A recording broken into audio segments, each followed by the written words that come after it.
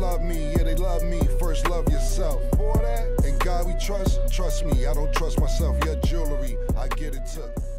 Welcome back to It Is What It Is. This episode is sponsored by Underdog Fantasy. The app is an easy way to make some cash just by making picks on your favorite players.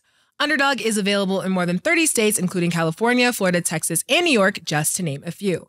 Make sure to support the show by hitting the link in the bio and downloading the Underdog Fantasy app. They will also match your first deposit up to $100, and you get a special pick when you sign up. I'm Treasure Wilson, aka Stat Baby, along with your host, Cam, and soon maybe Mase. Which is good, Stat. How are you? Nah, Mase ain't here. I miss Mase, but this is the first day he'll get docked. He took over. I'm kind of excited about keeping everything for a day. He isn't here, so I guess I keep all the money for today since he didn't show up. It's kind of exciting. I'm pretty sure after he sees me say that he'll be here early from now on. But we wait. Now all jokes aside, we waiting on you, Mason. See if you get here. Today's a big day, big morning for us. As I let you introduce who's our first guest today. Yes. So our first guest today, we are joined with Mark Jackson. Action Jackson. Mark, what's up, baby? Everything good, man. Everything good. Good to be back. Good, man. I'm happy you back. How's the holidays and the new year treating you so far, man? No complaints. Just getting ready, man. Watching y'all and keeping my ear close to the streets. As you should, man. We got some things to get to, but right before we was about to start, Mark said he was a little disappointed with me and Mase about not stepping in on some things that Sebastian Telfair has said. And Mark obviously said he has his ear to the streets. Listen, Sebastian woke up a lot of people who was just sitting around quiet. We also have Rayful Austin, Skip to Malou on this same show today. And before we get to anything else, Mark, why were you disappointed with me and Mase about Sebastian's interview? Nothing about Sebastian. Why were you mad at us? Go ahead. Well, I was upset because y'all not two country dudes hosting the show. Y'all two dudes from New York City, two ballers from New York City, well aware of the history. That's a fact. Behind the questions that you asked. So I thought there should have been a little bit more pushback with his comments. It was very entertaining, and there's no question about his greatness coming up in New York City and how he impacted the game. I got no problem with that at all. But when you talk about the top players that ever come out of New York City, the top point guards, you got to show respect to. That's like me coming on talking about Tiny Archibald, and he said Earl the Pearl. Earl the Pearl is not from New York City. Pearl Washington is from New York City. So when you talk about the greats, show respect, and you can big up yourself all you want. But I thought that there's some great players that came out of New York City that should have gotten a little bit more love. So there should have been some more pushback. And you know what, Mark? You're absolutely right, 100% right. We wanted, and before we get into anything else, because we wanted him to share his story because he felt he was left out on a lot of different things, and not just his story. It's more about what he's been through off the court. And he felt that he was treated unfairly because of his situations off the court. So you're absolutely right, Mark, that it should have been a lot of pushback, not just a little bit more, a lot of pushback. But he doesn't have a platform out there where he could tell his story. What we did tell him is we wanted him to come back because we did want to give more pushback. Let me ask you this. There's a couple things about that interview I want to ask you before we get into some NBA basketball. He said that he was better than you. He said he cooked me when he was in high school. Yeah. Like, what are we doing? What are we doing? Like, and this isn't about me. I'm here to speak up for hundreds of dudes not named Mark Jackson that have a case to be made and deserve to be shown some respect. I played against him as a young kid coming into the gym. He had to wait on, how the young kids, you got to wait till your turn. You're not playing right away. Right. He was a top-notch player as a 16-year-old or whatever, and he came into the gym and he got into the run. There was nothing, like you could tell he had a future and you could tell he was special at 16 years old. But at 16, I wasn't playing, and I'm not comparing myself, but you're not cooking no legit NBA dude. Yeah. Yeah, and here's my question. Here's my question to you. One question. Yes, sir. When you guys were asking him about top 5 players or top 10 point guard, are we talking about high school players? Or are we talking about body of work players? See, that was the thing that was with Sebastian, is that he tried to put it into 3 different things. It was high school, it was professional, and his biggest thing more than any of that was culture. And what he kept saying was that he was a great basketball player, and he's not denying in his brain that he's top 5 or top 1 or whatever he is basketball-wise, but he said he's undisputably the best basketball player that moved the culture forward from New York City. That was his argument more than anything else, that when he played in Lincoln, it was police down the street and up and down the street to make sure nobody gets hurt, that the gym was filled up around the corner when he played. This was his argument more than even basketball. Now, he had an argument with basketball, but it was more about nobody done more for the high school culture coming out of New York City. I'm not here to argue for that. What I will say is he was a heck of a basketball player. He had a heck of a career that was obviously cut short due to some, unfortunate situations and, he put himself in. But I got nothing but respect for him and love for him. I'm just here to defend the guys that were before me, after me, during the time. I mean, we had 4-point guards in my class alone, and Kenny Hutchinson, Kenny Smith, and Pearl Washington. Yeah, Kenny Hutch, were man. Absolutely incredible. Like, we don't even mention those guys. Yeah. Kenny Hutchinson won a city championship, PSL championship, as a freshman. Right. I was on the freshman team. He was on the varsity team winning the championship. Let's show some respect to the OGs. That's all I'm here to defend. No, and you're absolutely right, 100%. And see, the thing about it, Mark, is this, and he was going on, and Bassie's going on. And my argument is this, and I'm not as old as you, but I started watching basketball in 1984 when I was 7, 8 years old, and maybe not got into high school and college basketball to maybe 88, 89, when Derek Coleman and Sherman Douglas and those boys up at Syracuse was my team, and so on and so forth. And it happens, and what happens with younger people, they want to argue with you about what you've seen. And when it comes to that, you've seen what they've seen and more than what they've seen. So when you want to make a comparison, it isn't like, oh, you hating on the young players. No, I've seen what you've done, and I've seen stuff with people who've done before you. So how you mad at me for making a comparison when you only seen what you seen, and I seen what you seen and more than what you seen?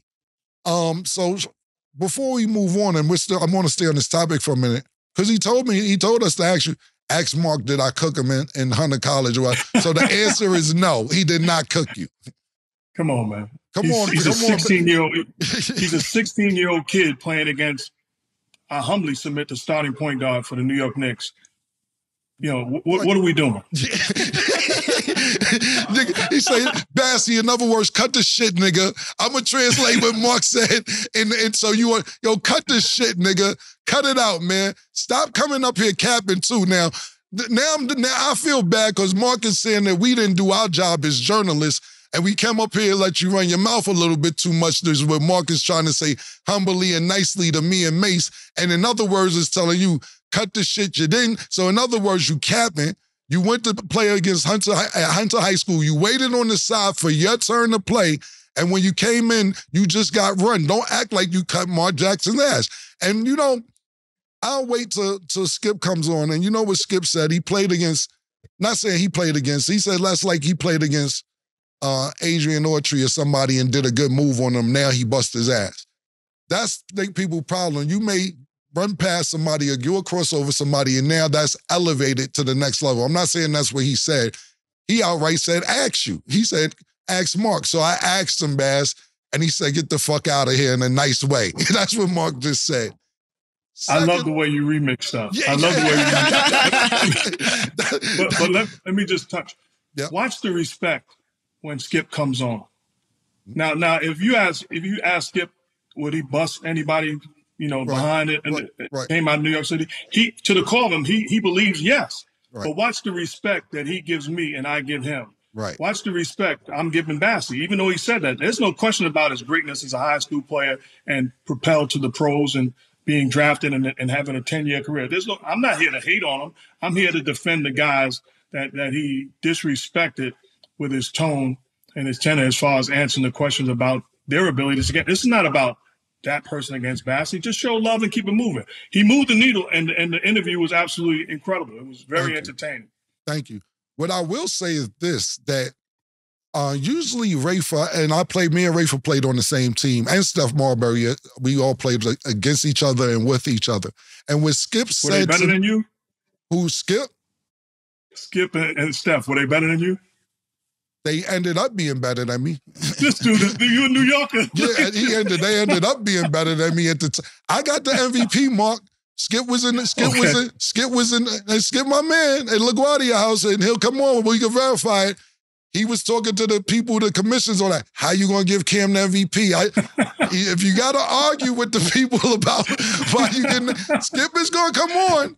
He'll tell you. Oh, wait till I talk to Skip. Yeah, listen, y'all might be on at the same. Y'all might be on at the same time. Listen, let me tell you real quick. So me and Steph, and I don't know if I said this story on this show, and I like to tease the guys and stuff. So I was talking to Steph one time on Twitter. We was going back and forth about basketball on Twitter.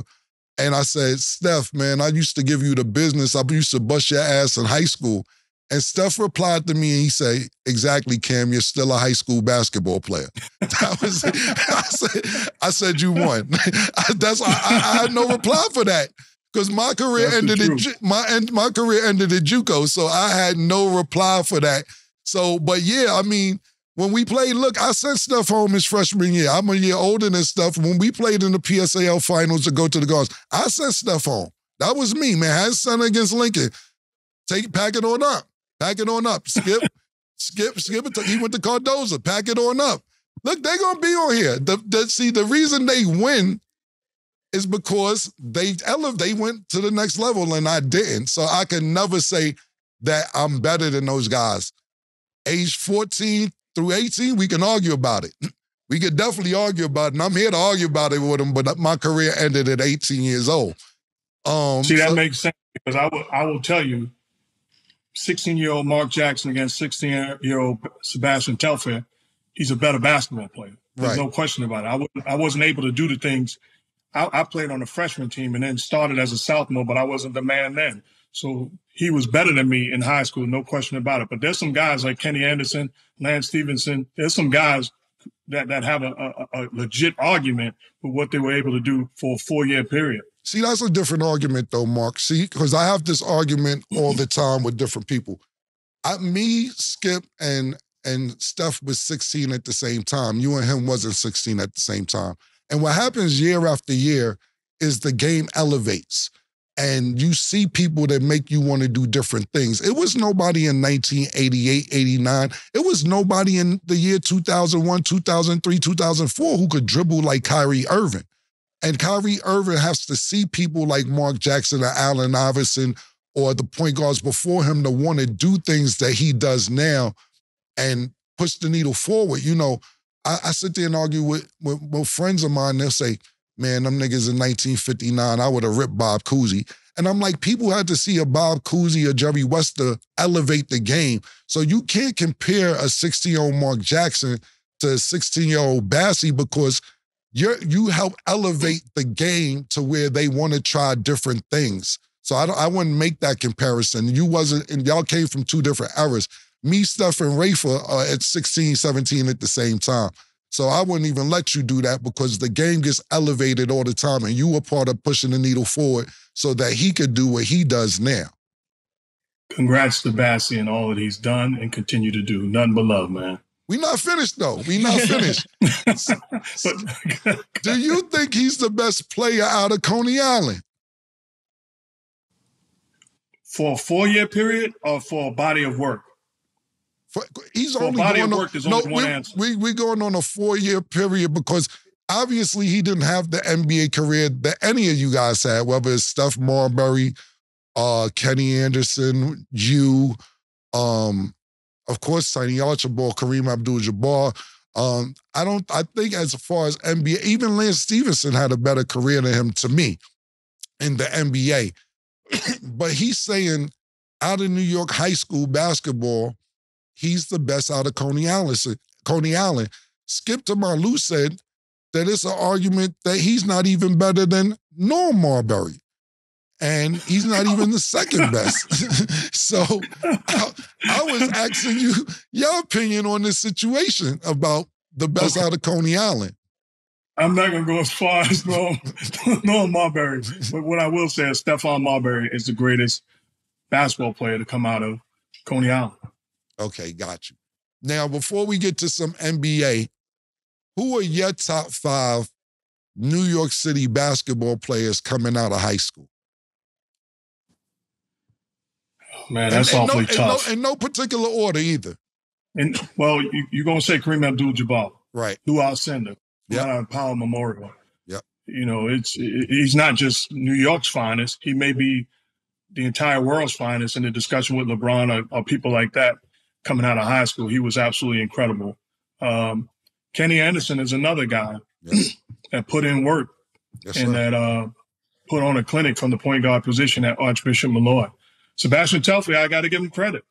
I believe he won 3 championships, starting as a point guard. Lance Stevenson won 4. I mean, these guys are in the discussion because they won. Right. I tell you what, when I watched Chris Mullin play at Severian High School in Brooklyn, New York, I was a sophomore starting on the team, and it was like we might as well have been the freshman team playing against them because they were running circles around us because of his brilliance and his impact on the game. So it's so many great players. Lloyd Daniels. Right. I understand what Sebastian Telfair talked about, trials and tribulations, and he still made it to the league. Lloyd Daniels was half dead, shot up, and made it to the league. Wow. You know, he was a 6'7" legit, you know, basically guy that could play the point guard, could shoot, could pass, could do it all. So we've had our share of great players in New York City basketball history. Yeah, and we got to stop leaving out Kenny Smith out this conversation as well, man. Kenny Smith he had a great career overall, too. I don't know about how good he was coming out of high school because I didn't get to see Kenny Smith's high school career, but just in general, Kenny Smith is very underrated as a basketball player, period. We don't bring him up enough coming out of high school. And there's other names people forget about because they wasn't as flashy or may not have gone as far. We have to give Ed Cota some props. What up to Ed Cota, Shandu McNeil, Sherwin Anderson. It's a lot of point guards and players that came out of New York that were really, really good that helped people get to the NBA, like Stephon Marbury, because they pushed them as far as they could push them when they was playing in New York City, and Skip Marlowe, and so on and so forth. Let me just touch on Kenny Smith because that's my year. Right. And we're the same age and we grew up together and we're friends to this day, brothers to this day. Absolutely incredible basketball player from day one. Spectacular. He had everything you want in a point guard. And the difference between Kenny Smith and other New York City point guards, historically, he had a jumper as a kid. So he could jump out the building and he had a legit jump shot. And he was fast. That's why he was a Jet. He's no longer the Jet today, but he was the Jet then. But he was a special talent that I had the chance to play against in high school. We had a legendary game where he had 42 and I had 38. Wow. They won. But ultimately, my team won the state championship. Take that, Kenny. Put your 42 points, go home. But I tell you what, he was a spectacular basketball player. That's what I like to hear, Mark. Talk that talk. Yeah, you really humble sometimes. Talk that talk, man. No, he's still mad that we won the state championship and lost to them. It's okay. That's the way it works. You got to go home, and we see you next time. You ain't got to tell me about it. Mase is still talking about a pass that I didn't pass to him 30 years ago. He was open, though. He was open, though. Marky had 2 points. They was free throws. He didn't have a field goal the whole game. I got 19 points. Listen, all right. I mean, I'm losing this argument about 70-30 that I should have passed this ball like to other people. A lot of people are hitting me like, Cammy was open. Listen, man, when you Kobe Bryant, you don't see nobody, man. You know, Kobe might not have seen anybody. Especially when you're 16, giving Stephon Marbury and Rafe Alston work, you feeling like I can't be stopped. Listen, and that's that game right there. That game right there, that was the championship. That was the year we sent Steph from home in the semifinals. So, and listen, man, they know I tease them all the time. Rafe and Skip. I didn't really understand basketball, to be honest with you, until I stopped playing basketball. I was so emotionally involved, and you know, what's the word I'm looking for? I was so emotionally involved and didn't take time to ever step back and learn the game from a point guard position. You know, we were running 3-guard offense, so I was basically a 2-guard, and I would run the point guard when I had to, but who's going to draft, if you're not Allen Iverson, who's going to draft a 5'11", 6-foot 2-guard? It just wasn't going to work out for me, but I didn't realize that. I didn't realize that at the time, but big salute to Skip and big salute to Stephon Marbury. For those that don't know, last night, Stephon Marbury actually issued a response to Sebastian Telfair via social media on his IG. If y'all guys want to check out what he said about Sebastian, go to Starbury on IG and you'll see what he said. He basically said that he's not going to clap back at his cousin.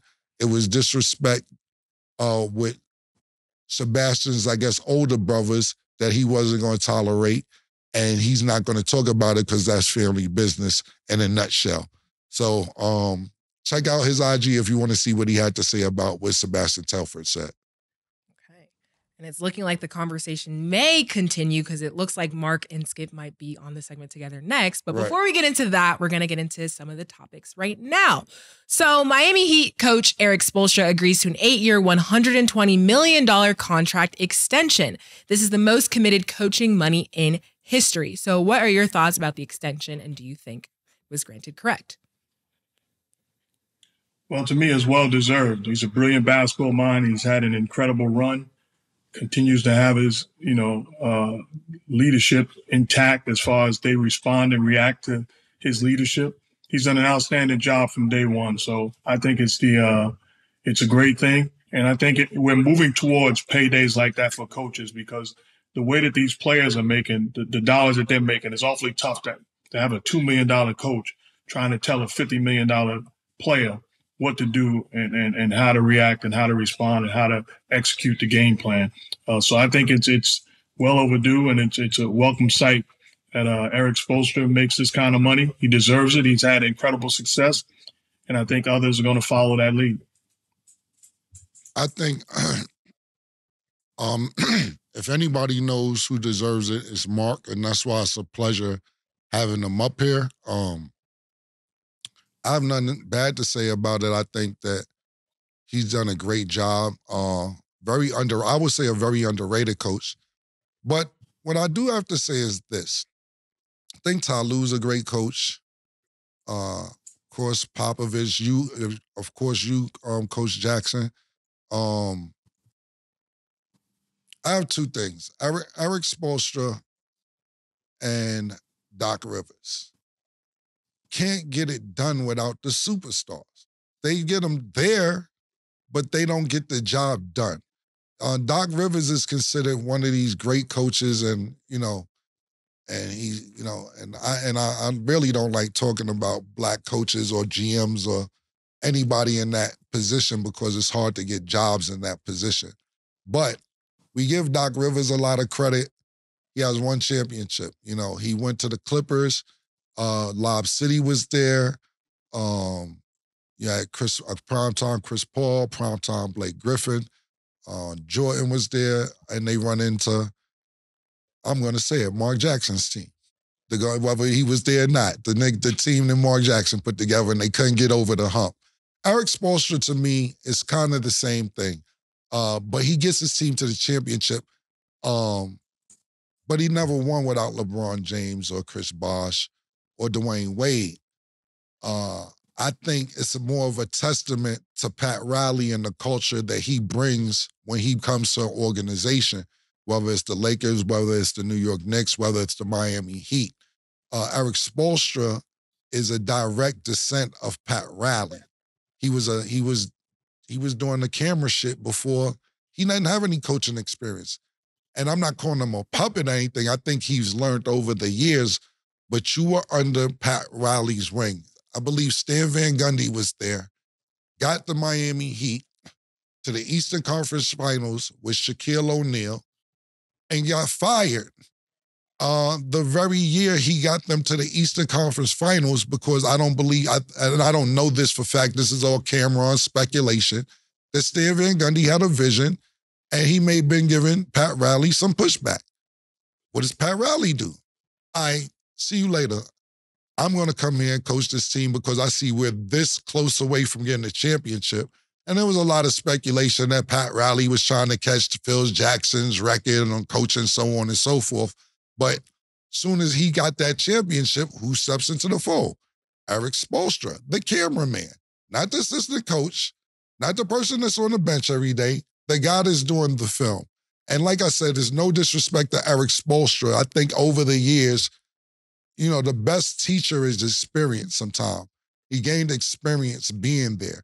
But coming into the job, he had no experience. You're under Pat Riley, and you're the cameraman, and you didn't win any championships without LeBron James, Chris Bosh, or Dwayne Wade. You got there with Jimmy Butler a couple times, which is phenomenal, and Bam Adebayo, which is phenomenal, but you didn't get the job done. The biggest thing I take away from this whole situation is that I believe that he may have been getting this money previously, but the Miami Heat and Pat Riley and the organization was smart enough, and he was smart enough as well, when I say Eric Spoelstra, to wait till he got divorced to get this money. Now he doesn't have to split any of this money with his wife that he already probably would have had turmoil with or problems with. It's mighty mysterious. 30 games in, you know, we're not in the middle of the season. We're not at the end of the season. I don't know what his contract extension is. Soon as you get a divorce, the 100 M's come in. Pat Riley and the crew. Smart niggas, man. Salute and congratulations, Eric Spoelstra. That's bigger than anything else to me about the whole shit. Could have been getting this money. Like Mark just said, you was well deserved of it. But Pat Riley said, you're going through turmoil, you're having problems. It's almost over, right? Hold on 5-6 months. Keep it. That's what I take away from it, Mark. Okay, I definitely can't sit there and not say anything.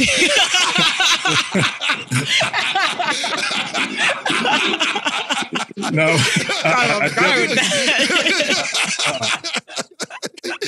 that's all Cam right there. That's killer. You're supposed to jump in and say something else. That's all you. Yeah, that's Cam, but this all Cam opinion. No, I respect the opinion, and that's New York City. Doc Rivers won a championship with the Boston Celtics and did an incredible job. Right. He's a Hall of Fame basketball coach when it's all said and done because of his body of work. And there's no hate as far as I'm concerned. We lost the Game 7 my last year on the road to the Los Angeles Clippers with Chris Paul, Blake Griffin, DeAndre Jordan, Jamal Crawford, J.J. Redick, and all those guys. I got respect for Doc Rivers. Eric Spoelstra, Pat Riley won a championship, and give Pat Riley credit. When he picked him, Eric Spoelstra was the cameraman. And I'm sure Eric Spoelstra will be the first to tell you, you can call me cameraman at that point. But he has changed the image of who he was as a basketball coach. It was a risk for Pat Riley to pick him, but he picked him, and it was a home run hire.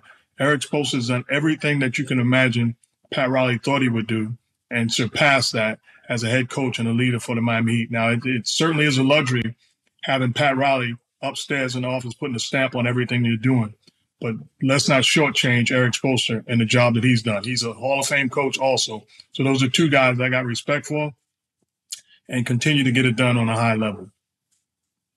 Listen, Mark, this is why I miss my man Murder. You stat baby and shit. Like you said the same shit I said in a professional, nice political way. And that's what you post. This is you and Stat are the most professional people I see. You ain't say shit else. But what I say in the most professional way, except giving Doc Rivers his Hall of Fame career. And listen, he might be a Hall of Fame coach, and you're doing the right thing, Mark, because that's why you not Cam, and this is why I got the reputation I got. I can't go in every room. You can go in every room in America, because you said the same shit I said in a nice, polite way, and you made everybody look good, and you cleaned it up. But I said the same thing you said. Let me say what Mark just said. Mark said, listen, Doc Rivers did win one championship, and because that's your man. I know it's your man, and he'll have a Hall of Fame career. I didn't say that part, but I'm pretty sure he will. I said he won a championship, and he won a championship since. Who did he win a championship with? A primetime Paul Pierce, a primetime Kevin Garnett, a primetime Ray Allen, a up-and-coming Rondo. Period. Didn't win one since. Then we go over to Eric Spoelstra. You sat there and said, well, Eric Spoelstra will say he's the cameraman. What did Cam say previously? He was the cameraman. And what did Cam say? He might have earned his way to be a head coach now, but he has Pat Riley over him. What did Mark Jackson say? But Eric Spoelstra did things the right way, and I'm pretty sure that he earned. I said that same shit, Mark. You just cleaned it up. You made it sound good. We on the same page. We on the same page, baby. And you know what? You my translator, Mark. You said for the best way for America to understand it and not urban America for me. So that's why we a great team. I like that. You and Stat, y'all can clean me up. Pause. Y'all two will make me look good because y'all are saying the same things that I say all the time, man. I think that was great, Mark. I'm trying to see where was me and y'all, what was different from what you said that I said, just so I understand. I left out the analytics as far as the divorce is concerned. You went all the way. What are you doing? All right, cool. Well, I just thought it was mysterious, man. I agree with you, Mark. I totally agree with you 100%. But that is mighty strange as soon as the divorce comes in that Hunting some M's is on the table, man. All his. I know his wife like, man, what you think, Stat? It is coincidental, but I still think shout out Eric Spoelstra. I mean, I think here we go, professionalism. Look at the professionalism. To me, he's definitely one of my favorite coaches. And as far as the stats with the Miami Heat, he has 725 wins, 109 playoff wins, 5th all time. He's a 3-time champion, 2 as head coach, 7-time East titles and NBA Finals appearances. Can't go past what Cam said because it is very coincidental, and I know that's what people are looking at. But at the end of the day, he signed his contract, he's getting his money, and that's all that matters. He's still going to be coaching. So he's a 3-time NBA champion, 2 as a coach, yeah. And 1 as the cameraman. So what I'll say this. That's what you say? There's nobody. Sorry, Mark, I'm sorry. What you say? No. There's no coach that wins without home run talent. Right. So we can make that case about everybody that has won a championship. This is true. This is absolutely true. Okay. Yeah, shout out Eric Spoelstra. It's pretty dope. But let us know what you guys think. Hold on, though, real quick. Home run talent is superstar talent, you said, right? Yes. Outside, and we can argue about this, and not right now, not today.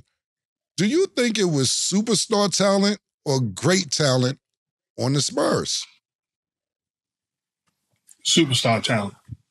Tim Duncan is I'm saying Tim Duncan, we can't argue the big fundamental.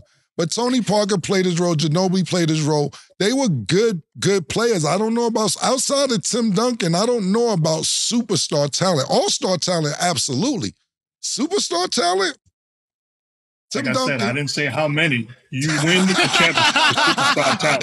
Tim Duncan is a superstar all-time great. Tony Parker and Ginobili's Hall of Famers, but Tim Duncan is a home run player. Yeah, you good, boy. That kid from New York, you good, man. You good, baby. You right. You're absolutely right. No argument. Moving along, the Clippers signed Kawhi Leonard to a 3-year, $152 million contract extension. The team is also working on a new Paul George deal. Are they making the right choice? Absolutely. Again, you win with talent. There's no question about the greatness of Kawhi Leonard, Paul George, James Harden, Russell Westbrook. These are Hall of Famers. Why not, while you have the talent, tie them up? The only concern has been their health. And this year they have proven to be healthy and whole and playing great basketball after a rough start when the trade was made for James Harden. So I think it's the right move to tie those guys up financially and secure the future, especially with the Clippers ready to move into a brand new building. How long is the future, Mark?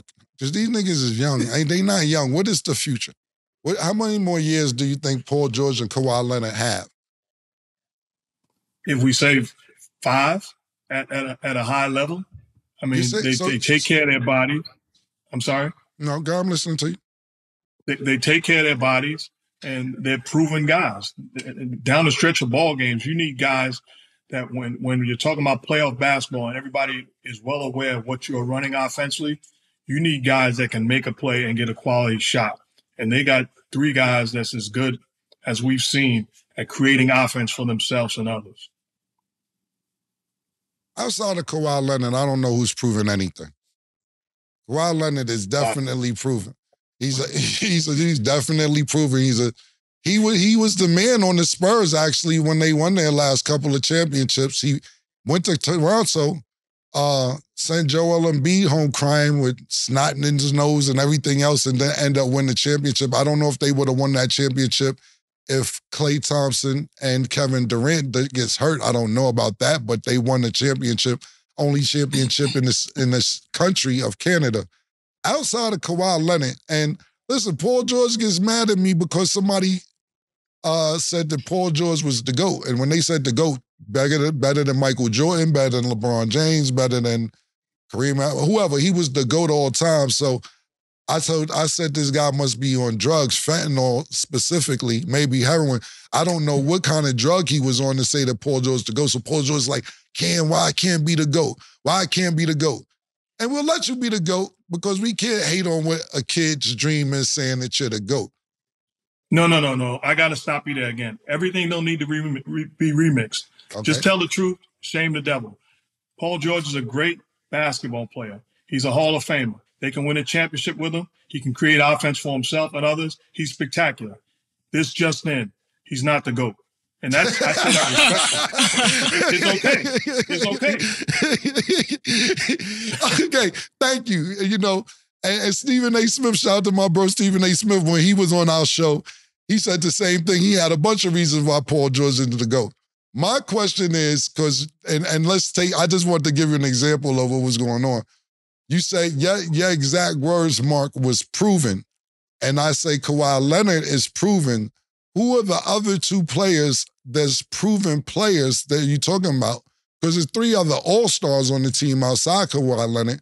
But I'm trying to figure out who else is proven and what's your definition of proven? Because I don't know who else is proven besides Kawhi Leonard.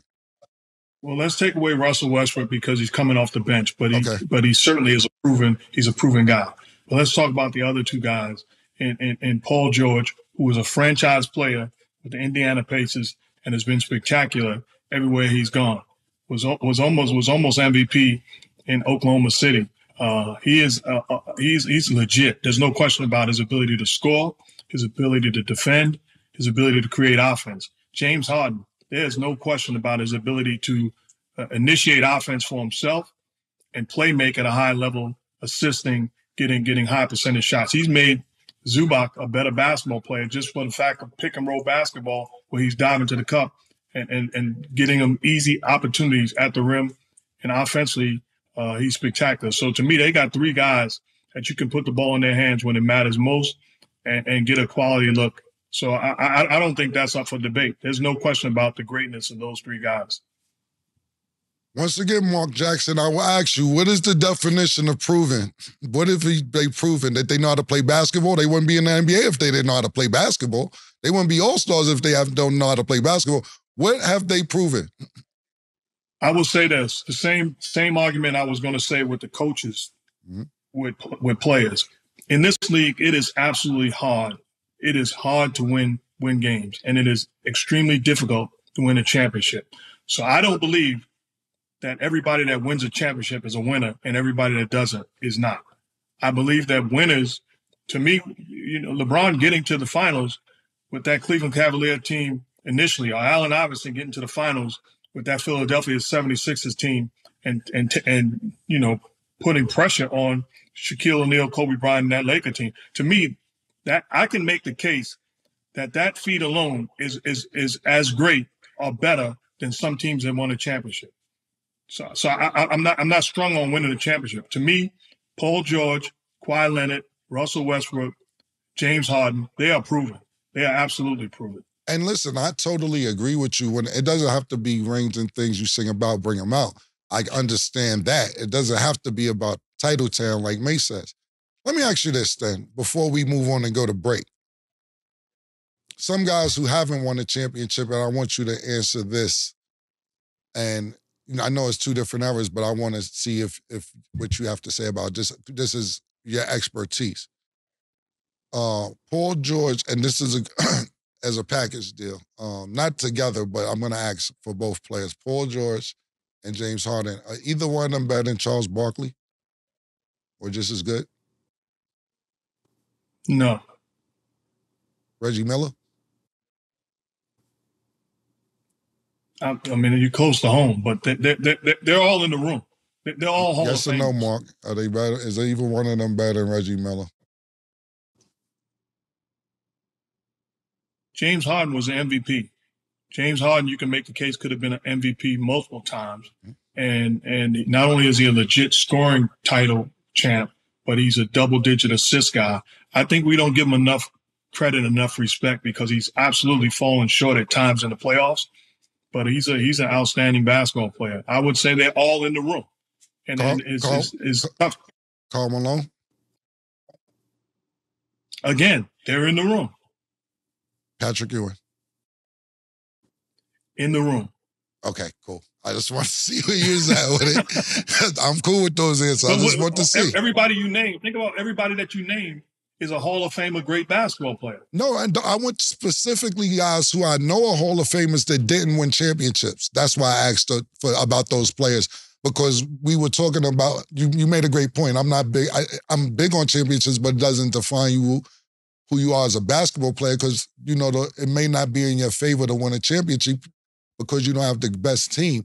But I specifically name Hall of Famers who I know are good and won MVP, league MVPs before, and when it comes to Karl Malone and when it comes to Charles Barkley, and I want to see where you would put those guys with James Harden and Paul George, being that they haven't won a championship so far. So I just want to see the comparison. That's why I was asking. And you hit. I'm like Tito Jackson. You went with Pat Ewing and Reggie Miller. I was with Michael. I can't go against. I did that on purpose just to see if you would go against your boys, man. That's messed up. I can't do that. You say that's messed. You were supposed to say no, that they not better than them anyway. What kind of teammate are you, Mark? Come on, man. Look, I can't kill Bassey for coming on their line and then I start lying. I gotta tell the truth. That's what's up. That's what's up, man. Consistency. Okay, so we're going to go to break, and when we return, we will be joined with Skip to My Lou, and I promise y'all don't want to miss this. Pink horsepower. She called this thing about toxic. What's happening, baby? Baby, what's happening? Why you walking like that? That's how I walk. And then, like, you come on breathing on me like that. I fucking breathe to live. And, like, you used to be dark-skinned, and now you act like hella light-skinned. Are you fucking blind? I'm dark-skinned. What the fuck? And then, like, look at your beard. The fuck is wrong with my beard? Your beard looks stupid. What the fuck are you talking about? No, I don't even like it. The way you breathe in, all of that. Has this ever happened to you? Your girl seems to be mad, angry, upset. She's frustrated. It's only one way to handle that. Pink horsepower.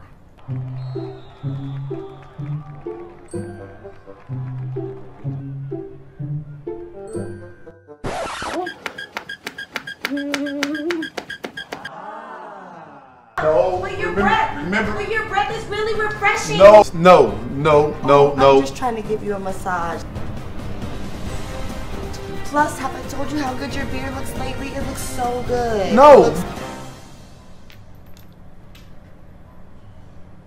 PHP. It works every time. Wait, where you going? Welcome back. So let's get into our underdog fantasy picks of the day. The Knicks will play the Mavs. Jalen Brunson is at 38.5 points, rebounds, and assists. You got him higher or lower?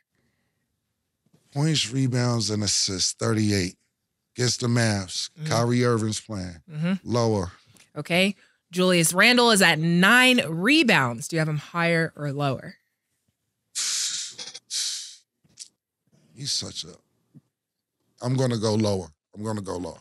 And Kyrie Irving is at 30.5 points. Do you have him higher or lower? Damn, man, that's a good one. Listen, real quick before I answer that, make sure you go to Underdog Fantasy, download the app. They'll double your deposit up to $100. So if you put up $50, they'll give you $50. Use code CAM. Right now, 4 people that's used code CAM is going to the Super Bowl. Y'all won over $3 million fucking with me and my picks. This is what I do. And what I will tell you is this. Kyrie Irving is going to have more than 30 points tonight because Jalen Brunson has been busting ass. This is a real test because a lot of people, they've been saying, I may want Jalen Brunson more than Kyrie Irving. You know, he's a true point guard and Kyrie's a headache and all this. We haven't really heard anything off the court about Kyrie since he's been in Dallas. It's been a good move for him in Dallas. When he was in New York, there was just too much going on. Amazon, a whole bunch of shit was going on. I like Kyrie in Dallas because he can focus on basketball. He's down there with my brother, with up Sham God, and I'm going to go with more than 30. Kyrie, do not make me look bad tonight. There you go. You heard it here first. Make sure to download the Underdog Fantasy app and you can make your picks too. We are joined back with Mark Jackson and another special guest, Skip to Malou. Yeah! Yeah! Yeah! Yeah, I got everybody! We got New York, baby! Yeah! What's up? What's up? Yeah! Yeah! I got everybody up here, man! Mark and Skip at the same time. First of all, let me say something real quick. I'm so excited, pause, to have both of these legends on the show at the same. This is big for me, pause. Even though these are both my brothers, to be on the screen with these guys at the same time, it's amazing for me as a, you know, as Stephon Marbury told me, I'm a high school basketball player. But these are not only my friends, I'm also fans of these guys. So this is a big moment for me for having both of you guys on the show. Thank you guys for both joining at the same time. Big Queens in the building. Big Queens basketball in the building. Mark is the BQE Expressway. Skip just told me. Thank you guys for joining. What I will say is this. Skip is not smiling. I don't think he thinks nothing's funny. Hold on, my earpiece came out. Skip is up here with the Afghanistan beard and nothing but a straight frown on his face, B. With his accolades in the background, it looks like Skip got a chip on his shoulder. I'm gonna get my earpiece back in. And even when I introduce him, it's a frown like it's a boxing match or a game about to be played. We'll get right into it. Skip, thank you for joining. How have you been, brother? Man, good, man. Always great to catch up with my childhood friend, my backcourt mate. We played biddies, midgets. Yeah. We got history, brother. That's I think people don't understand that you when you speak basketball, you do know what you're talking about because you played alongside some of the best. Thank you, man. You know what it is too, Skip? That my basketball career ended so short. And me and Mase, you know, I went to, and I'm not going to get into me. We're going to cut this short. But what happened is I got kicked out of JUCO my first year. And when I got kicked out of JUCO at 19 years old, Mase had a $2 million record deal waiting for him. And we just became rappers. We never tried to go back to school or anything else. Not saying we would have made it to the NBA or anything like that.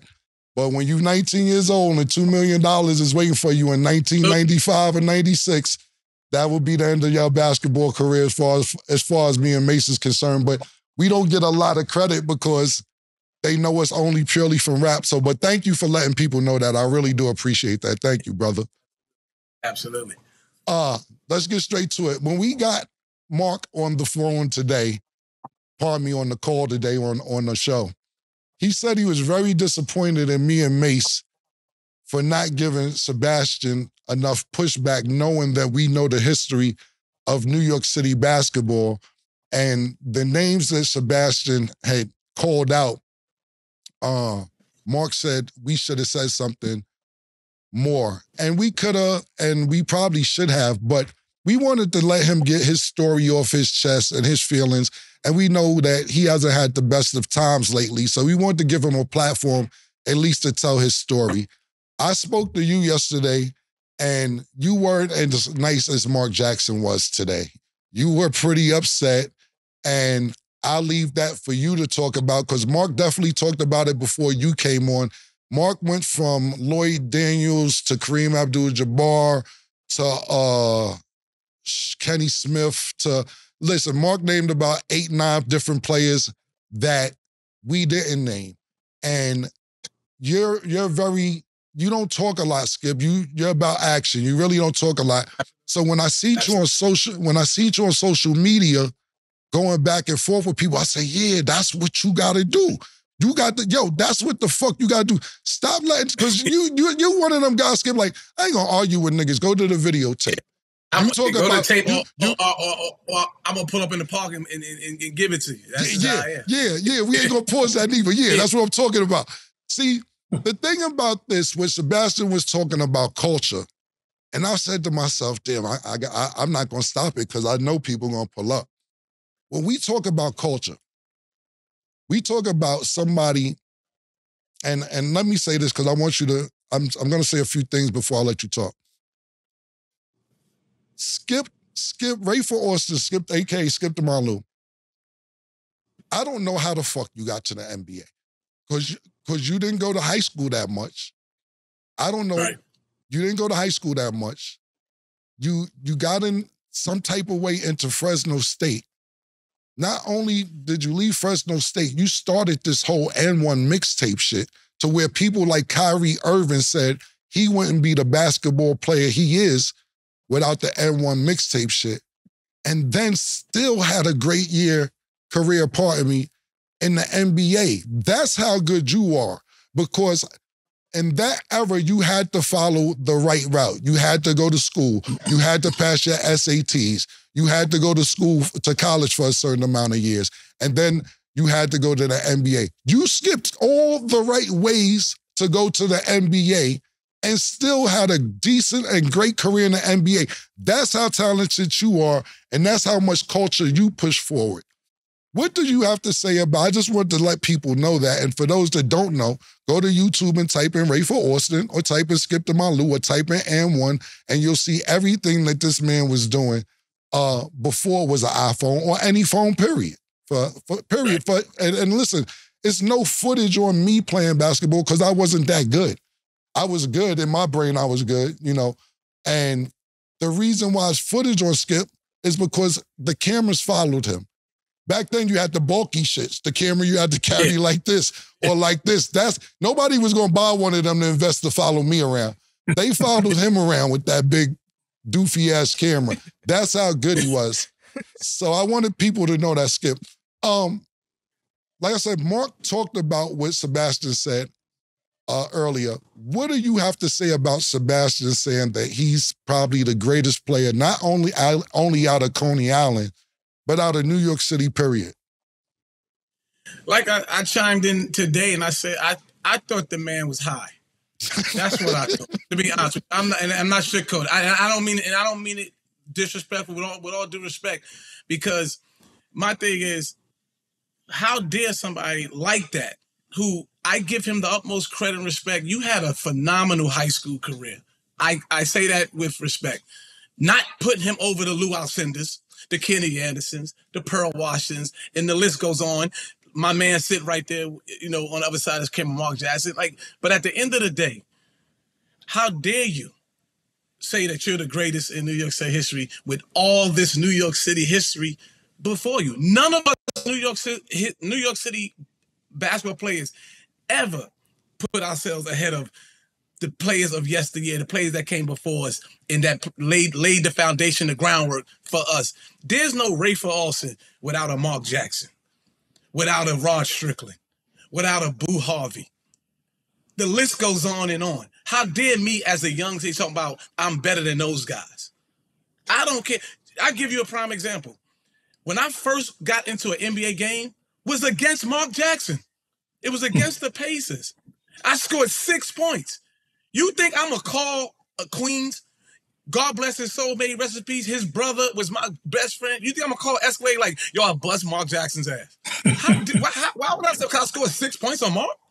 Forget the fact that Mark won and Mark backed me down and had 13 points and 13 assists. That goes out the window because I scored a measly 6 point on such an iconic individual. That's the problem I have with Sebastian. It's like, I understand that when you're young, you have this persona and you have this feeling about yourself, and we all in New York and everywhere we taught and raised to don't say someone's better than you. But when you get to a certain age in life, reality is reality, and we're grown men. Cut it short, man. Sebastian needed to pump his brakes. If his brakes didn't work, go get touched by Midas. No free.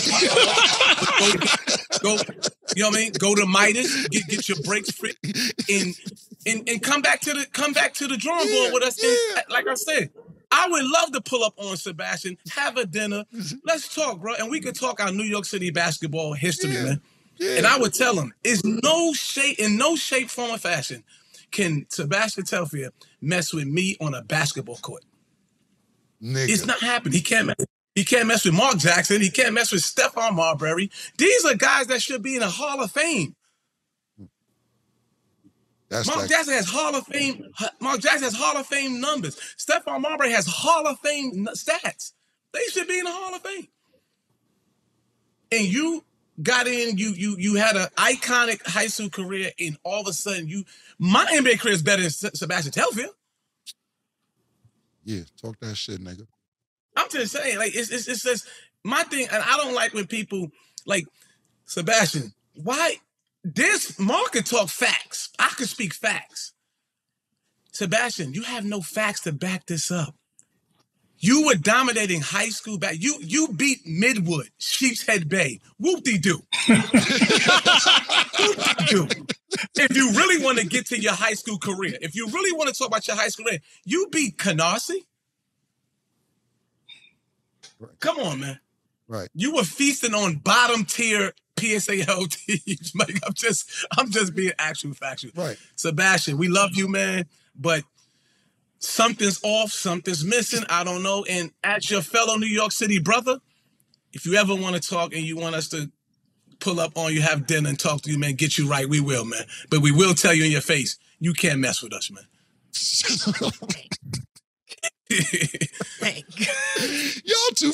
Y'all from some different parts of Queens. Because that was some hardcore Queens shit going on just now. God damn. Now, woo. Right. Woo. Oh, my earpiece fell out on that shit right there, boy. And the man he talked about culture. Yeah. I was a culture phenomenon, and I had no idea that what I was, nor did I care about it at the time, because Cam, I was 15, 16, 17 years old, and they trying to say, a prime example, they try to say I was one of the greatest street ball players. I tell people, no, I wasn't. What about the Fly Williams? What about the Earl Man? What about those guys? The Joe Hammonds? One time they said I was the greatest player to ever play in Rucker Park. Dr. J played there. I have nothing on Dr. J. I ain't got nothing on this man. Right. And that's what I'm saying about a guy like Sebastian Telfair. Like, come on, man. These dudes, there's people that came before you laid the foundation. They even laid the foundation of what it is to be the greatest New York City high school basketball player. When high school basketball player, when Mark and them was playing and all that high school basketball, damn near every team from Catholic school to plus was nice. They was nice. You got one team with Walter Berry. You got Chris Mullen at one high school. You got all these different schools. Pearl Washington at boys and girls. Like this, the list when they was playing was crazy. The list with me when you and I was playing, when you was at Manhattan Center. Mm-hmm. And I hate to bring this up, but Mark, we scrimmaged them, man. I scored 31 on Mason, Cam, and Richie Parker. He ain't tell me my brother Cam and Mase and them wanted to fight me because I moonwalked down the court dribbling the ball one time, and Mase and Cam was like, "Yo, you're not gonna do that in Manhattan Center." But that's my guy, you know. I don't remember that. You do no recollection. All right, so this what we doing? I was gonna let you know. This what we doing? All right, I bought you the Rucker. All right, Coach Dave and them come get you and bring you the Rucker. I bought you the LaGuardia. I just told Mark, you cried when I got MVP. You definitely bought me LaGuardia house. Yeah, LaGuardia house when I got MVP, when we was on the same team. When I got MVP, you went to you was a commissioner talking about, Cam is really getting the MVP. You don't remember that?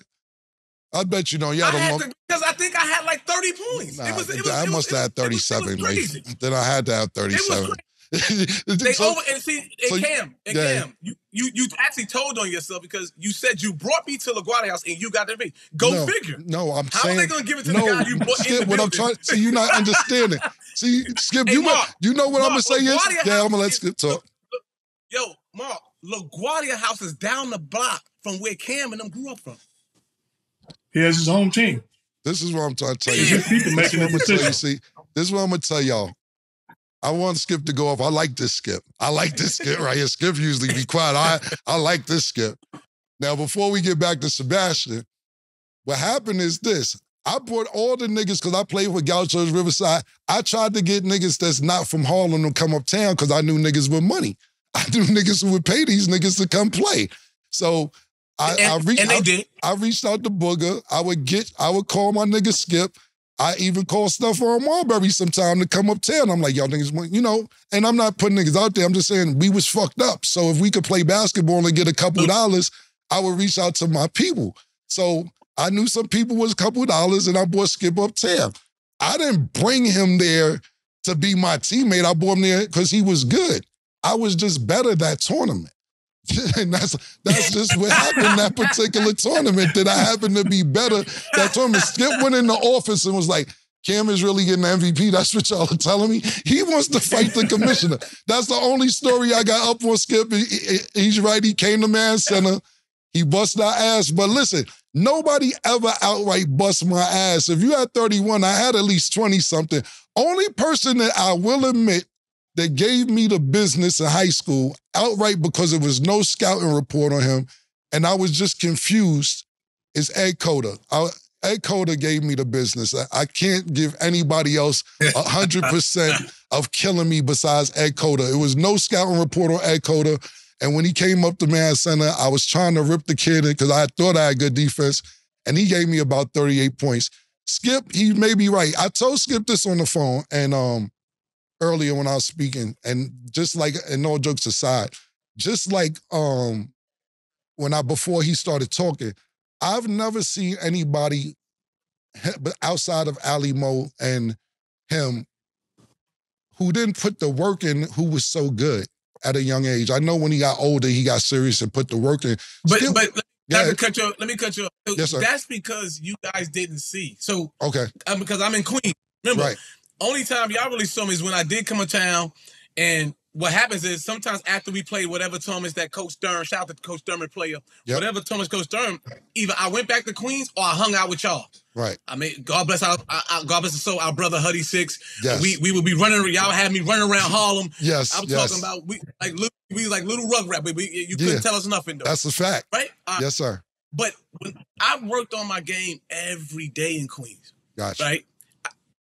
Again, Mark, I used to go in the house and tape like 86, 87 Mark Jackson games, Rod Strickland games. I used to watch these guys relentless, man. So, to piggyback on your intro, that's how a guy like me plays 11 years in the NBA, because I studied the game tapes. And the thing is, when I played for a lot of coaches in the NBA, they couldn't understand how the hell I already knew how to run your team. Right. I knew how to run the team because I studied the game tapes. Right. I would put the DePaul game on. I would put the St. John's game on. I would put the North Carolina game on. It didn't matter what I went outside and did. When I came back in the house, I would go to my mom. Did you record that game? Put that VCR tape on. I learned. I knew how to control tempo. I knew what it is to understand time scoring situation.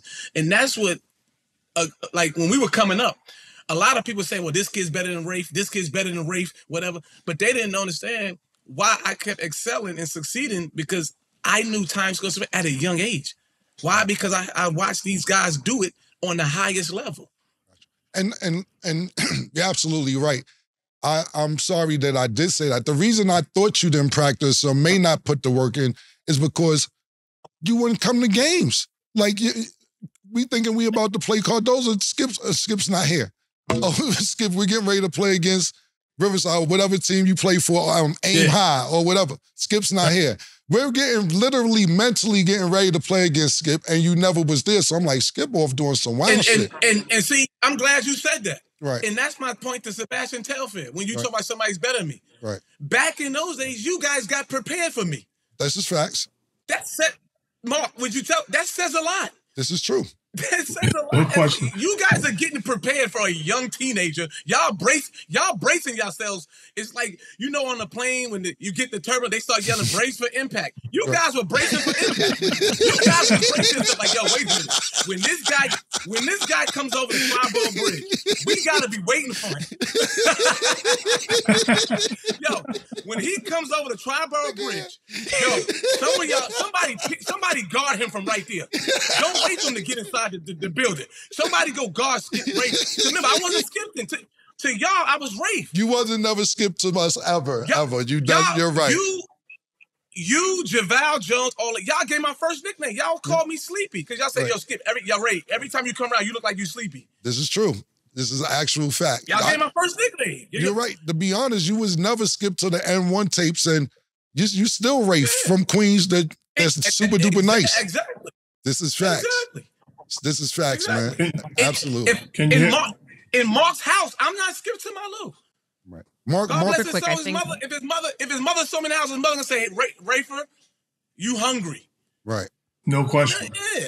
Right. To people that know me, go ahead, Mark. No, go ahead. Queens, you making Queens proud. No, I was just saying to people that really know me, right. They never saw me as Skip to my Lou or none of that. Right. They saw me as Rafer, that, yo, he could play serious basketball. And that's why I look at a lot of people, even in New York City, is like, just because some of us didn't have the iconic high school basketball career doesn't mean. I give you an example. Is Jamal Tinsley terrible basketball player? Because he ain't play high school ball. Right. You know why he's good? Ask Jamal. As I tell y'all, I study Mark, Rod, all these guys. Jamal Tinsley will tell you he's younger than me. He was on my team in certain tournaments in Brooklyn. He would tell you, yo, I watched Ray. Right.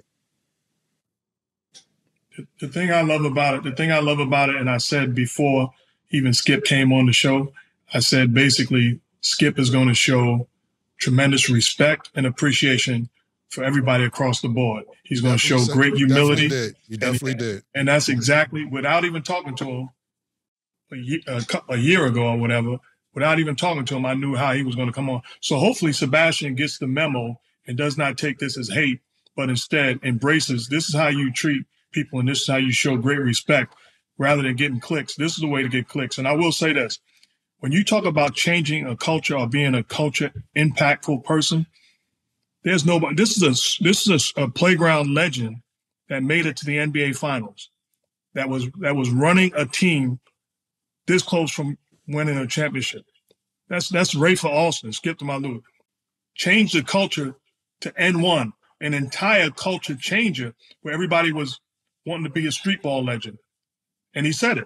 He was at my house with my younger brother, and he was just Rafer.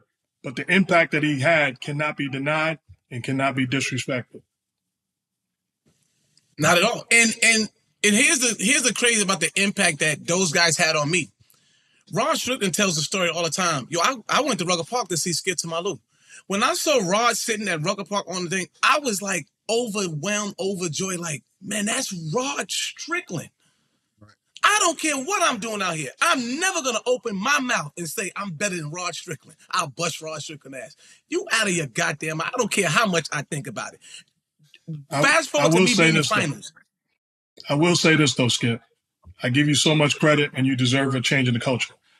But the strike against you is if Jay-Z won an MVP in a game that I was in, something wrong. Cam won the MVP, man. Thank you, man. Listen, Mark, I was like, I have a few things to say. I'm waiting for y'all to finish. I have a few things to say. No. Hold on, Skip. Hold on. Go back to the NBA Finals. Please go back to the NBA Finals. Go back to the NBA Finals because I have a few things to say. No, lose situation. Yo, go back to the NBA Finals because I got a couple things to say because y'all guys are. I got lose it. Mark, I got another story. About Cam and Mase. Here we go. We played summertime ball. He gonna act like he don't remember this. So he act like he don't remember my 31 points. He don't act like my 31 points, man. Yeah. I'm gonna tell you this other story. Here we go. It was myself, Paul Ruddick from Queens, James Fields, which is Stymie from Queens. We came to this tournament called UDC with 5 players. We get to the park. We playing against Mase, Cam, and all these guys. We beat the brakes off these guys with 5 plays. These guys are talking trash, but wanting to fight. We beat these guys with 5 plays. He's again. He don't remember this. I don't remember. I don't understand what's wrong with my brother's memory, man. I remember things with him and I since 1988, but he don't remember stuff. I don't understand. Listen, Skip. To the point, Mark. We damn near got into a brawl in the park, and it was like they were like 15 deep. It's just 5 of us and Coach Billy Medley. You know Billy Medley, Mark. It's 5 of us and Billy Medley.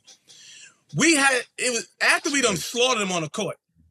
I threw a punch at one of them guys on the team, and we all took off running and caught the train. Just so happened the train was coming.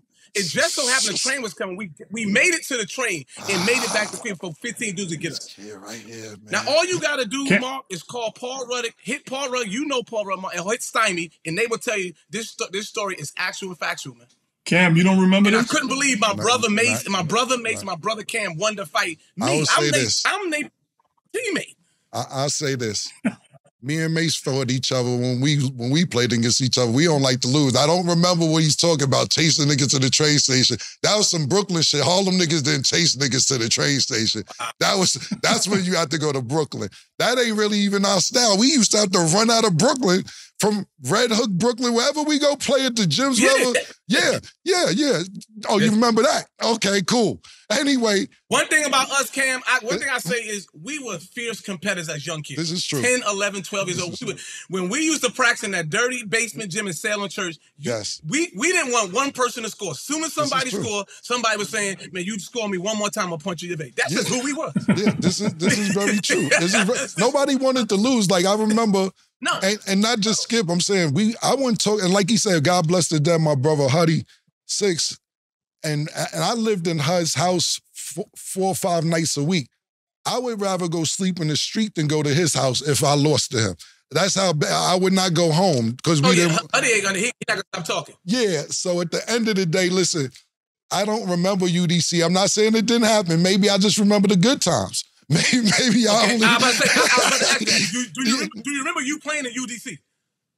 Vaguely. UDC. My mom used to call it convenient amnesia. Yeah, no, UDC was in the Bronx. UDC wasn't in Harlem, so I do remember UDC. Yeah. It was in the Bronx, but I'm not... In the Bronx. Skip, listen, I'm not taking nothing away from you whatsoever. I'm just telling you when we played on the same team. I got a great story. I'm going to see... Here we go. I got a great story. I want to see if Mark remembers this. Okay. Because this involves Sebastian Telfair. Okay. God bless his soul. Mark is in contact with my I call him my uncle, Mike Ellis. They were playing pickup in the gym. I come in the gym. It was, I don't know the white guy's name that was running the gym. I get there kind of late. These guys are in the middle, they run. I get there, the white guys are already laying into me. I don't care who you are, you coming in late. I'm like, Mark is giving me this signal like, Ray, just chill. All right. I put my shoes on, I jump on the court. I'm on the court. I'm playing, Sebastian Telfair is on the other team. Jamel Thomas on the sideline pumping Sebastian up.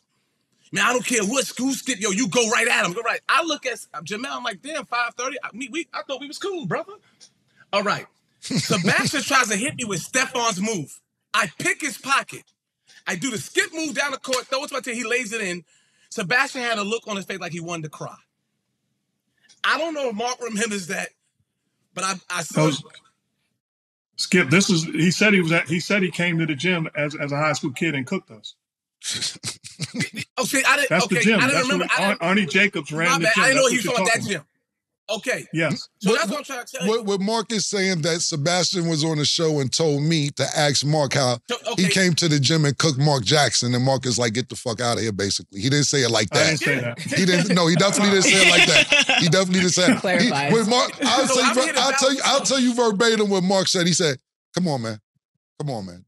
I said, I translate that to get the fuck out of here and stop capping. That's to my translation. That's how I took it. And see, I didn't know that part. So basically, I'm validating Mark's right. Come on, man. I'm validating that. Like, I got to the gym late because, like I said, Mark was in contact with my boy Mike Ellis and said, yo, basically tell Skip that the runs, this is where the runs is at. Because when I come home in the summertime after the season, I don't know where all I know is the playing tournaments. Like, one summer Mark was on my team in 2 tournaments. He was on my team in Rucker, and we had games at Hunter College. We end up slaughtering these dudes at Hunter College, winning the 6-foot trophies. I think Mark did the same thing I did with the trophy. I gave the 6-foot trophy some kid outside. I'm like, I'm not in the trophies anymore. I just gave the little kid outside. But the moral of the story was Mark Jackson, Rafer, Skip was also on the same backcourt. And all these guys we was playing against, and it reality set into them. What the hell are we going to do to these 2 guys, man? What we going to do with them, man? Another problem. And that's my thing with that's my thing with Sebastian. Mm-hmm. Even in the pickup, Sebastian, what did you did nothing to Mark, and I got there late, so I don't even kind of. But by the time I got there, Mark was on cruise control. I come in late to my thing. I don't know the guy's name. He's laying into me. Oh, you kind of my runs late and all that. Yo, sir. All right. Real quick, that was another problem that Sebastian had with what I said. Is that I was on Matt Barnes, shout out to Matt Barnes and Sack 5 show, and they asked me who has the best players in New York City, borough-wise. And what I told them was that Harlem would never have the best players because as soon as the game's over, it's too much shit to do. We're not focused. Nobody's helping us out. We're rolling dice. We're going to mess with. It's 100 things to do. So we're not even in the top 2 or 3. I said the Queens had the best basketball players. That's CAMRON's opinion. The Queens has the best basketball players in New York City. It was another hellfire. Cam, you out your damn mind. Brooklyn got the best basketball players. Yeah, nobody's Brooklyn. Yeah, so my answer was Queens. What do you guys think about that borough-wise? Can't tell me. I'm always say Queens. Always say Queens. But I'm being biased. But it's tough to say, man. Right.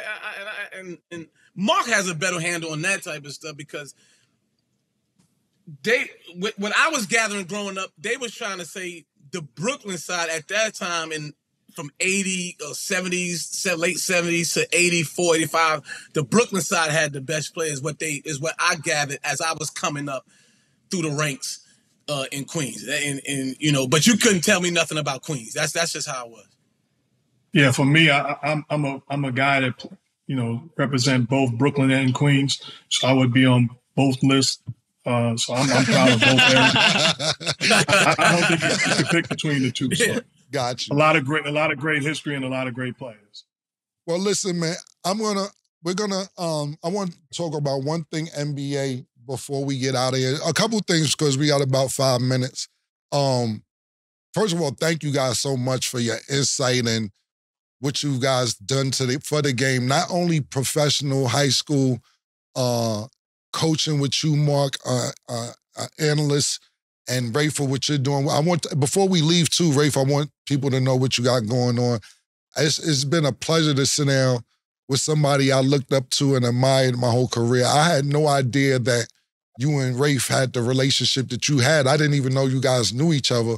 But Rafe, like he said, we've known each other since literally 11, 12 years old, maybe 10 years old. And Rafe, we spent the night at each other's house, or rather, he came. I never really went to Queens. He would come up. That's been at your house. Yeah. He come to HUD house or Javal's house or Coach Sturm's house. And it's just been a pleasure to sit down and talk with my childhood friend because we haven't really got to hang out too much as adults, even though we have sometime. But this has been a great episode for me, man. And I would love to do this again, man. I know Mark's coming back on. Hopefully one day, Rafe, soon, we could get you back on again. And leaving out Sebastian, man, they said what they said, nigga. That's that. They said what they said, nigga. Lastly, before I have one NBA question for both of you guys. Earlier, Skip said that when the plane land, we brace for impact. Nah, nigga. Nah. We know I wasn't going to let that slide, nigga. You said it yourself, bro. No, you just said that. Calm the fuck down. What I told you was... No. I let you talk this whole time. Shut the fuck up the whole time, Skip. Yo, Skip. I gotta say something. Oh, go ahead, man. I let you talk for 77 minutes. I didn't say shit. I sat here. But this is why you brought me on the show. This is true. Go ahead. That's a fact. I want you to talk your shit. Hey, listen, Skip, the door's open for you. Hold on real quick. I want to say, but the door's open for you anytime you want to come up here. Go ahead. Cam, this is what I'm trying to tell you, and you said it best. I was never a person to toot my own horn. That's not me. That's not how I was about action. But I'm older now. Since the day they put me in CYO, all the way to I wouldn't say the NBA, but all the way till we got a little older. All right, now can I say what I gotta say? You was on high alert when they said, yo, who's playing with St. Catherine? Who's playing with St. Catherine? Oh, they got Rafer. Yo, listen, what I was going to say is this. When he was talking about brace for impact, this is what I'll say. Rafer, Stephon Marbury, and Felipe Lopez were the names you wanted to kill. Because those were the names that, whether it was, what was his name? God bless the dead. What's the white guys who used to be? No, Kachowski. Tom Kachowski. Them were the premier players in New York City. So when you had a game against Rafer, when you had a game against Stephon Marbury, and when you had a game against Felipe Lopez, you like, yeah, Tom Kachowski's gonna be there. Time to bust ass. Nobody was bracing for shit, nigga. We was on that type of time. We was ready, nigga. We knew we was gonna land the plane. What? We was gonna land the plane if we beat. We was gonna land the plane. Fuck is you talking about? It was a hostile takeover and we was gonna land the plane, nigga. Other than nobody bracing for shit. We knew Tom Kachowski was going to be there. We knew that Tom Kachowski was going to be there, and it was our turn to get our recognition because y'all three was the prime-time players, and we needed to shine for 2 minutes. That's what was going on, nigga. Yo, like I tell Sebastian, talk about the guys that I ain't getting high, nigga. Yo, I'm just saying. Yo, when you talk about the wreck, what you was doing. Talk about when you did it against guys like Brandeis, Park West. Talk about those schools. But when it comes to me, don't put me in those You didn't play, Skip. You didn't come to school. I couldn't play against you. You played one time in school. That's what I'm saying. So you can't say you caught record against me, even when we played in those park tournaments, all that. Listen, Skip. They came to Queens to get me. They came to Queens to get me for Boys of Yesteryear. Okay. I destroyed 2 people. Harlem. And I'm talking about Harlem, not you, Harlem. Okay. They came and got me for Each One Teach One. I destroyed them Harlem people. They came and got me. They even he knows. Yo, Skip. I'm gonna bring you back full circle. Listen, Skip. I never denied your greatness. Mark, first of all, the revolution. They even came and got me, Mark, in 1987 when you was destroying the Big East. You know, when you were averaging like 17 points per game and 10 assists a game in the Big East in 1987. They came and got me for small fry. Small fry, yes. They needed my help. Yeah. They came to Southside Jamaica, Queens, Mark. Can I get a tournament or two, Skip? Hey, yo, Skip, can I get 1 or 2 tournaments? God damn, man. Give me a 2 tournaments at least, Skip. For me. Let me get 2 tournaments, man. God damn, man. I done forgot about Boys of Yesteryear, man. Go ahead. You won, man. Go ahead, you won, man. You Cam, won. Yes. You got a lot of tours with me, man. You got Winter Citywide with me. When they play that song, somebody got to win, somebody got to win, somebody got to lose. That's a fact. And we lost the championship, and we wanted to break the record player. We wanted to break the record player. Okay. This is true. This is true. We definitely wanted to do. I hated that song when you lost. When you lost that song, you're right. You got Summer Citywide with me. You got Little Lads with me in Trenton, New Jersey. Yes, this is true. We got a lot of stuff together, brother. Yo, you know what? At these times, Mark, I'm talking about, you couldn't tell my brother Cam that he wasn't gonna be a basketball player. When he became a rapper, when I was in college, he was a rapper. I was caught off guard. I'm like, oh hell no, this dude was wanted to be a basketball star. This is true. Where did these lyrics come from? Like, look at my brother with these lyrics. This is true. Hey, man, listen. I just remember LaGuardia House because I got MVP. I done forgot about Little Lads and Citywise and all the shit you got the MVPs, and I'm sorry, man. I my bad. You know what I never talk about, and we got to get ready to go. Big shout out to Booger Smith, because Rayful brought him up to me the other day. Shout out to all of them, man. Yeah. And shout out to Booger Smith. Before you say something, I got another guy that reached out to me, man. Yep. And this is how I remember Mase, because this name I'm gonna tell you, Cam, is special to you, it's special to me, it's special to a lot of us that played at Young Life. Right. Because him and this Mase and this guy, they sound alike. That's how I always remembered Mase. Marquis? He reached out, Marquis Pilgrim. Marquis Pilgrim. Absolutely. Marquis Pilgrim, he reached out to me the other day, he said, yo, Rafe, do you remember me? I said, I would never forget you. None of us ever forgot you. Right. And I want to just say that before you was giving the shout. I love Booger's my guy. I reached out to him all the time to see how he doing. Booger was exceptional with that basketball. But nobody know this guy. And Mark, I gotta tell you, and this is how I pay homage to guys. None of us was touching this young kid when we were 8, 9, 10 years old. No, this kid, Marquis Pilgrim. This kid was different, Mark Jackson. This kid was different. And they came and told me to come uptown to play with Young Life, and I think I'm doing my thing. And this kid is on the court. I'm like, what is that he just did with that basketball? What did he just do? Nah, Marquis was this different. kid was so special, man. Yeah. That this kid went to 5-star basketball camp and told them people, I want to play one-on-one with Isaiah Thomas. Yep. And shook Isaiah Thomas, man. Yeah, at 10 years old. Now, mind you, Mark Jackson, all these guys are my idols, but I wear number 11 because I thought I was Isaiah Thomas. That young man was Isaiah Thomas at a young age. And I said, yo, this man, he reached out to me the other day, and I said, I damn had tears in my eye, like, I would never forget you, brother. And this kid that he's talking about, he's from Harlem. And his career, this is how impactful he was, Mark. His career was over at 13, 14 years old. Like from 8 years old to probably 13 years old, this kid was ridiculous. And for us to remember him in our 40s. It might have been over at 12. Yeah, it might have been over at 12. So if you and we in our late 40s to still remember this kid, that's how good he was, man. Yo, really thank you guys. And Skip, you know I'm just fucking with you. I know I never could fuck with you on the court. I'm going to hold my one MVP, whether it was favoritism or not. But I never could mess with you guys on the court. Y'all guys are living legends. And before we go, I can't thank you guys enough, man. I was going to give a shout out to Charles Jones as well, too. I haven't spoke to him in a while. Shout out to Charles Jones. Big shout out to Charles Jones. What do you guys, because we talked about no NBA, one last thing, and I know, Mark, and I want to ask you this too, and I ask you too, Rafe. What do you think about Golden State right now and where they're at, and what needs to happen when Draymond Green comes back for them to even get in the playoff picture? Asking me is tough, and to talk about them and Mark sitting there, that's tough. But anyway, I can't say they're going to win a title.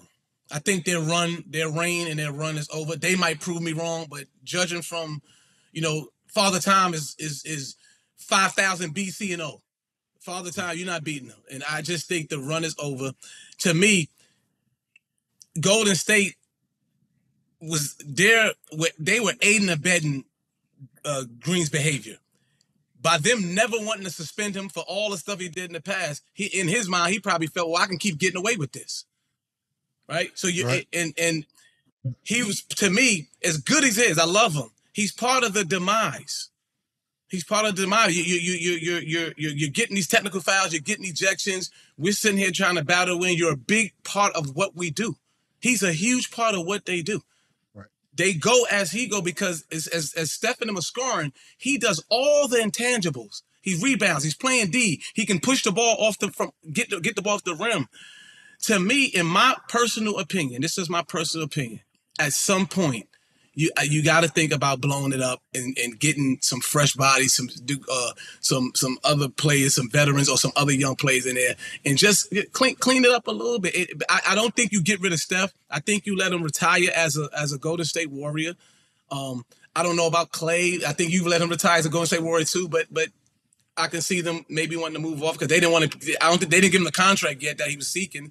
He didn't sign a deal with an offer or whatever. But my thing is, well, hold on, Skip. And like I said, I want to get too deep. He just signed last year, 4 years, $100 million, and it seemed like they sided with him. Oh, I didn't know he took the extension. With Jordan Poole. They re-signed Wiggins. They re-signed Poole.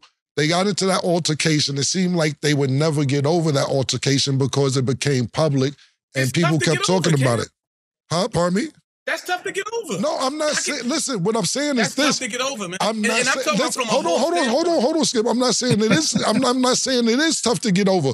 But they gave away their future that they just gave $130 million to in exchange for Chris Paul, however the trade went, for more age on the team. So when you're saying blow the team up, I understand what you're saying, but they just re-signed Wiggins and just re-signed Poole, and that was kind of their youth moving forward. And he just signed an extension, 4 years for $100 million. So I'm not sure. I'm not disagreeing with you. I'm just giving you what's going on as far as contracts is concerned. Right now, there are talks that deciding whether to keep Wiggins or let Kuminga develop to be the small forward. That's a big talk right now. Right. That's a big talk behind the scenes going on with those guys right now. It's like, do we decide if Kuminga's our guy at the small forward, or is Wiggins going to be our guy? I love Wig. Look. Are they going to make the playoffs this year? It's not. I don't think it's that hard for them to make the play-in. I don't see that being hard. Unless they have more injuries, if they get some more injuries, they just tough. But right now, they're not that far back from the play-in slots. It's not that hard to make the play-in. Let's see what Mark, what do you have to say about it? Yeah, I know you wasn't going to end the show without getting to me. No, nigga. You gotta get the OG, man. Come on, man. No, I'll say this: they are not that far from a playing team, and you have Steph Curry. And you have championship spirit and mentality, they have a chance. What they did with the Poole trade for Chris Paul, you talked about they got older. They also got smaller. So they have a problem defending and protecting the rim and don't have the versatility to switch and all of that. And then to touch on the Draymond Green situation, what I don't like is everybody pointing the finger at Draymond Green, deservedly so. But there's some accountability across the board with the league, with the referees, with ownership, with coaching, with teammates that all have co-signed. One thing that the legend, my partner, Jeff Van Gundy, always talked about, do not accept in winning what you would not accept in losing. They've tolerated it for years, and it has come back to bite them, unfortunately. Absolutely. Hopefully and prayerfully, Draymond Green comes back, and he's healthy and whole and conducting himself in the right manner. He's held himself accountable, and now we expect to see him back on the court hopefully soon. Thanks, Mark. And thank you, Skip. Mark, hopefully we're going to check with you. Hopefully you'll be back next week. Mark has a few more episodes with us on It Is What It Is. Also, his new show will be coming out in the next few weeks. Look out for Mark Jackson's.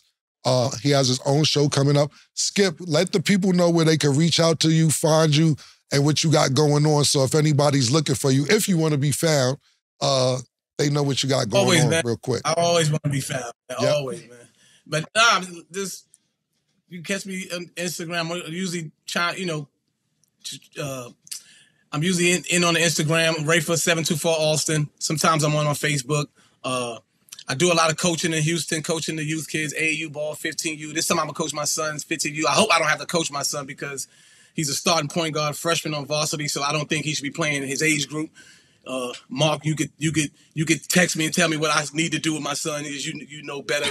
Like I said, when Mark and I was younger, if we was playing varsity, there's no way we were playing with our age group. Is that, to me, that's just a step down. That is my son. What's the name of the team that you're coaching and where y'all playing at? This year I was merging with the team's called Coos Elite out of Houston. I'm gonna merge them on there and just they'll actually be on the Puma circuit. So I guess this year they got 4 circuits: EYBL, Adidas 3SSB, Under Armour, and the Puma circuit. I'll let him play in the Puma circuit if he's gonna play with me. But if he's not gonna play with me, he'll be on somebody's circuit somewhere. So I hope he's on someone else's circuit, not playing with me with the 15s. Cool.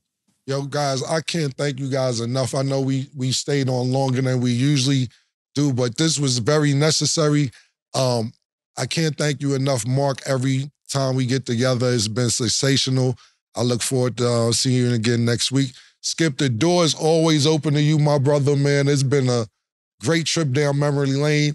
I love when you come talk your shit, give your opinion on how niggas was talking crazy the last few days, because everybody up here listening purely enjoyed it, and I'm pretty sure that everybody that watched it today is going to enjoy it.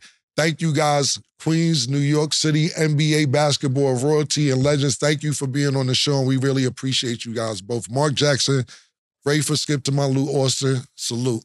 Yes. Salute, man. Thank you, y'all.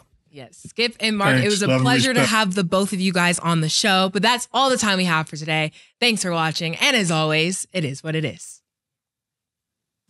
Two Big Macs, like when they doing them 2 for $5.